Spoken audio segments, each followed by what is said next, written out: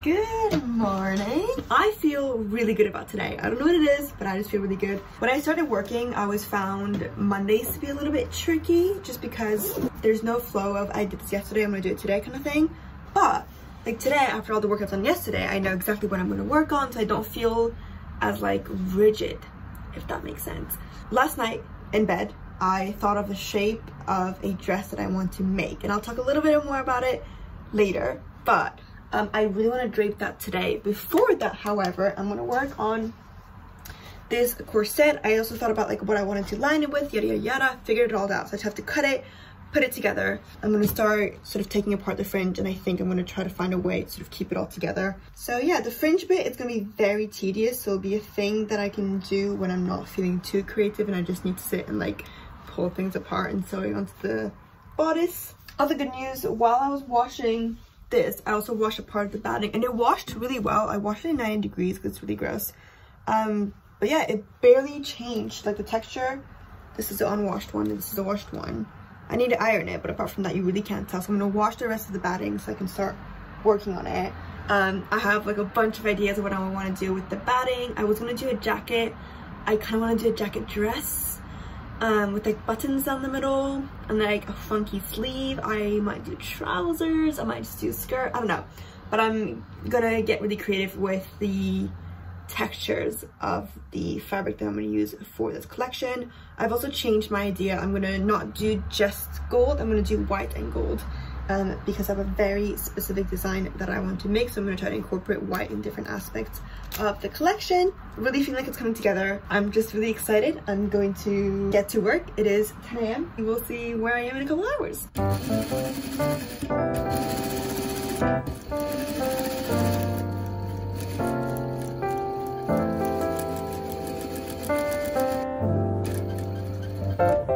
So this is the kind of quilting that I was talking about, and adding the batting on the inside creates a little bit of depth that I quite like. I'm using white thread because I don't have gold thread. I need to go buy it at some point.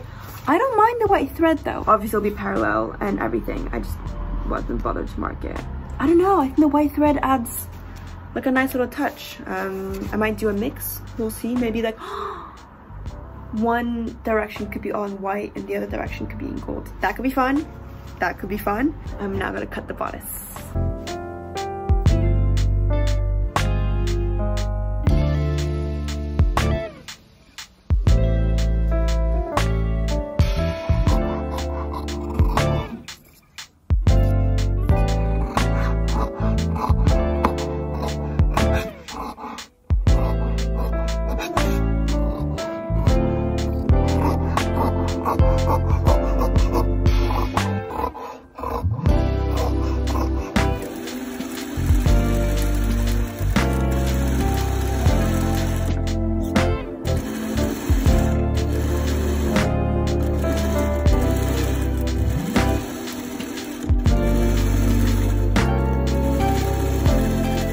Okay, this is what the bodice is looking like. It just has so much structure.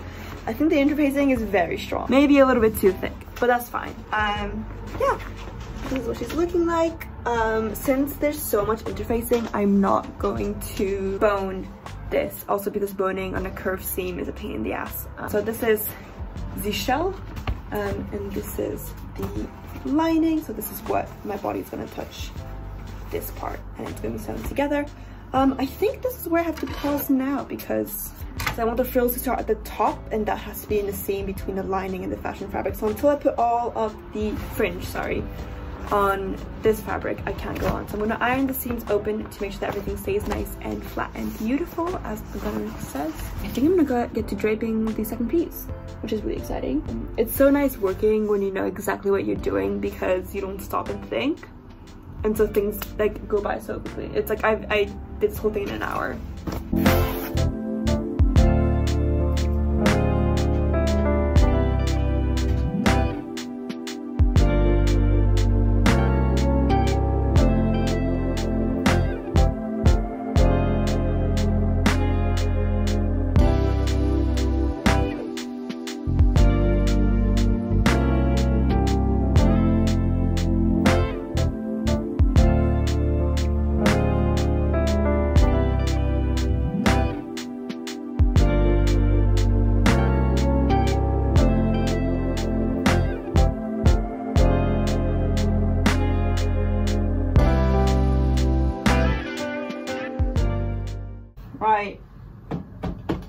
draped.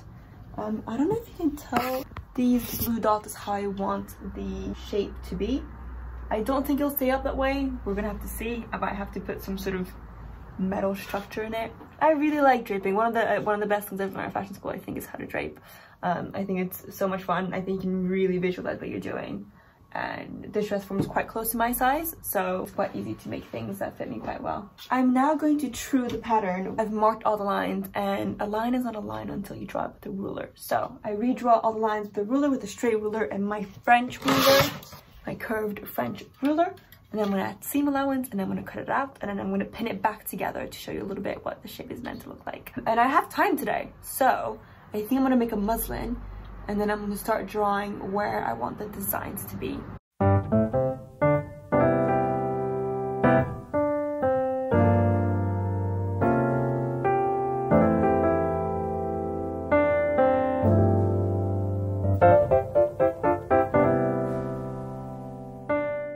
Hello, I have reached a point where my scissors aren't working very well, and I'm going to show you. It gets caught. Not ideal, right? I used to be able to use scissors for about like 9 months before they went bad, but this is the first time I've been doing fashion design full time and using my scissors every single day. So these are getting a downgrade. And I've got other ones that are newer. I think I got this one in September, so it's lasted me about 4 months. Obviously, it's not ideal to have to keep buying new scissors every 4 months, but I think professional fashion designers have a few pairs of shears that they get professionally sharpened. Every once in a while, I cannot really afford professional sort of tailor's shears because they're very expensive. I'm going to show you what it sounds like, brand new.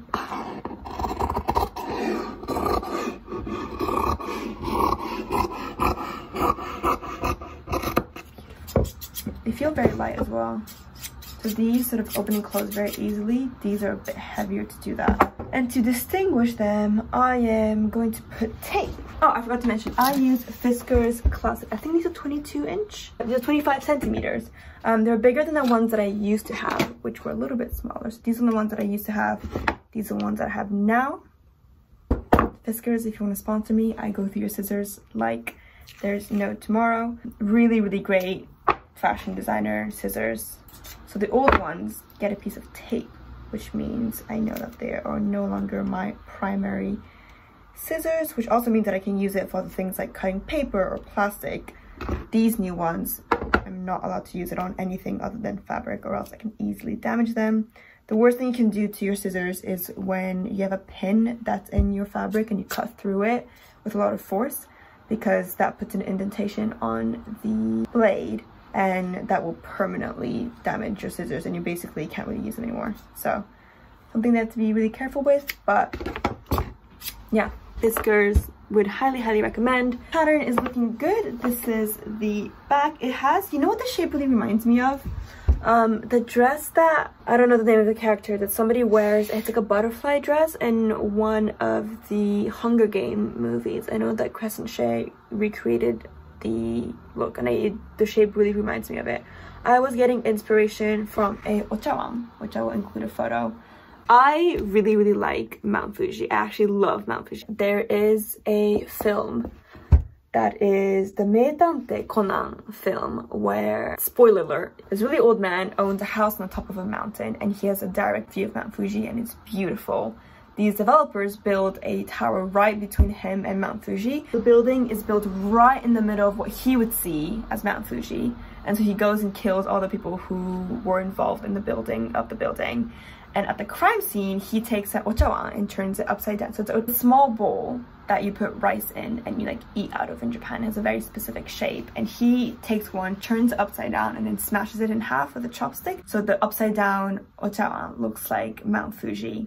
Does that make sense? I'm gonna try to get photos for it so you guys can visualize what I mean. But I like the idea of using a traditional Japanese dish, not like food dish, but bowl, to represent a Japanese mountain. So that's what this dress has been inspired by in terms of the shape. What I'm planning to do is take the dress and then cut it in different places, and then I'm going to put put it back together, I'm going to put gold piping in between all of the seams to make it look like, you know, the Japanese tradition where you take a broken piece of ceramic and you put it back together, but all the seams are highlighted in gold. That's what I want to represent in this dress. It has so many elements to it, but I love that it has a lot of story and a lot of relations to my childhood in Japan, which watching these movies, and also Mount Fuji. I love Mount Fuji. Kintsugi, so it's called Kintsugi, and that's what I want to represent in this dress. And I thought it'd be really, really fun. I think I'm gonna work on the piping today. I'm going to finish cutting the pattern out, and I think I'm gonna put it on and not put it on. I'm gonna put it on the dress form to show you guys what it looks like.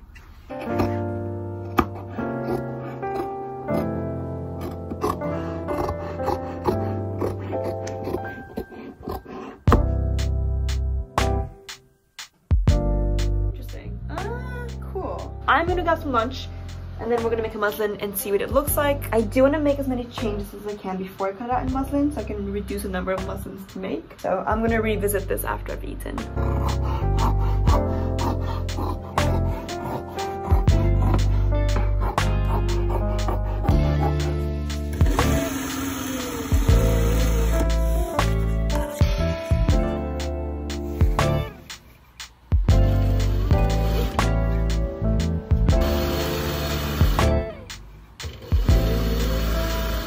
Fitting number 1 doesn't feel too great.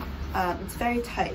So here are a few of the alterations that I'm going to make. First and foremost, I'm going to cut the neckline to be lower. I'm also going to cut this side seam to be 3/4 of an inch lower because I'm going to add a sleeve. I'm going to resew the side seams but with a 1/4 inch seam allowance rather than a 3/4 inch seam allowance, just to let it out a little bit. I think I'm going to add some horsehair braid to the bottom in hopes that it's going to create a rounded shape.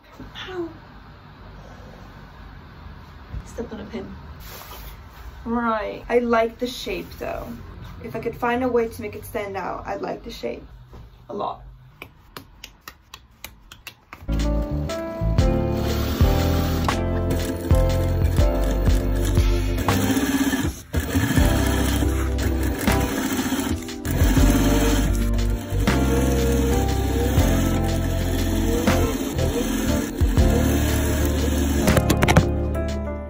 Okay, I think I'm doing it. I think this is what I'm going for. It's a little bit short, so just a heads up. But basically, this is what it's looking like.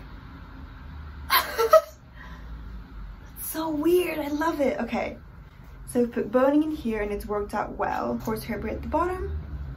Very fun shape. I think it needs to be like 2 inches longer at least. This is it. This is what I'm going for. I am off to see a show once again. I think it's called The Book of Dust. I've never heard of it, but I'm going with a friend. This is the outfit. I've been trying to rewear these summer dresses during the winter because I didn't get to wear them a lot. I think I've worn this dress once, which is sad. Anyways, so this is what it looked like. And this lovely blazer with a really cool scalloped detail my grandmother gave me, something that she used to wear. You can't see any of the outfit, and I'm gonna be wearing them with these leather boots. I'm pretty sure these are 10 years old, which is impressive. But yeah, I'll see you guys tomorrow.